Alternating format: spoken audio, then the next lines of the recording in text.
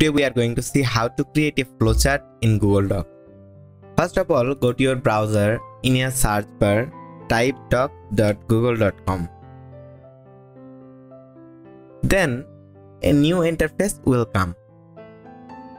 Here I am opening blank project. Then you have to select insert.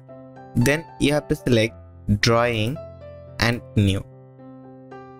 A drawing board will come. Here you have to click on the shape icon and shape. First of all, you have to take several shapes that you want to do in your flowchart. I am using some of them to show you.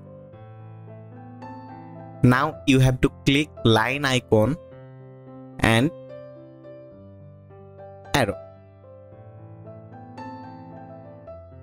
and connect them to each other. After doing all this, you have to click save and close, and your flowchart has been ready. If you like the video, give the thumbs up and don't forget to subscribe and hit the bell icon. Thanks for watching the video.